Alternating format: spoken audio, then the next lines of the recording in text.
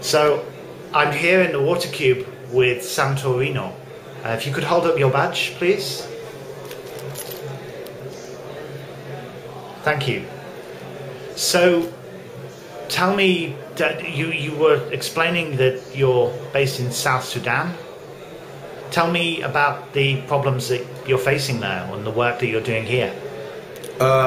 Thank you for taking an interview with me to tell the rest of fellow human beings our problem we're facing as a new nation.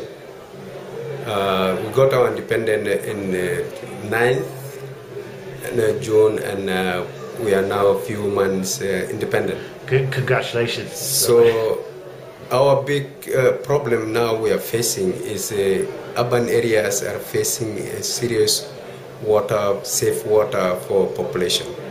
At the moment, the populations are coming back from different countries, from neighboring countries, from the north, from Uganda, from all over the world.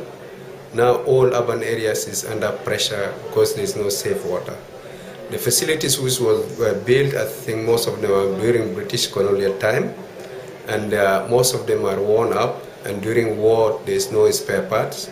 So people are thinking how to give safe water in the population of Southern Sudan, especially in urban areas and rural. Me, I'm an acting area manager in Juba, which is the capital of Southern Sudan. The system is saving about 150,000, and the population now is around 800,000. So we are supposed to give 135,000 meters cube for 1.2 million people, but now we are giving 7,200 meters cube. 3,000 meters cube plus are going on loss because we have got the old network, which was late 1937 on August 8th. The first pipe entered the ground. Yeah. So we are facing problem how to bridge that gap between 135 meters, 1,000 meters cube and 720 meters, 7,200 meters cube. So what can be done to fix this quickly? We have got proposals. We have got long-term projects. We have got medium-term, and we have got immediate recovery program for urban areas.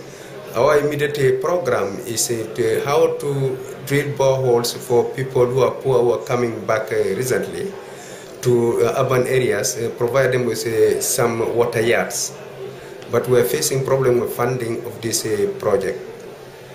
And then in 2006 we faced a problem when peace agreement was signed in 2005, 2006 we were attacked by cholera because of influx of people coming to major towns.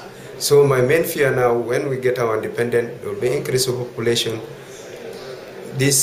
We are at risk at any time outbreak can come because there is poor sanitation, poor safe water supply.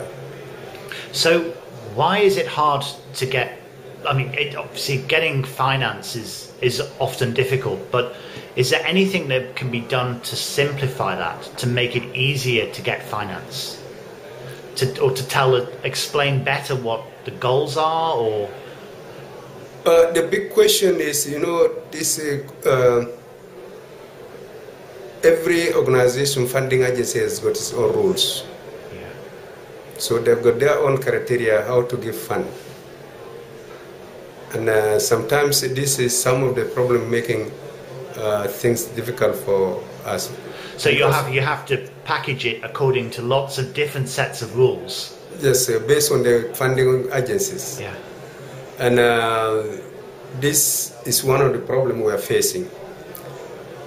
But at the moment we need immediate emergency plus support or recovery support just to save the people who are coming from different parts of the world to Southern Sudan. Yeah.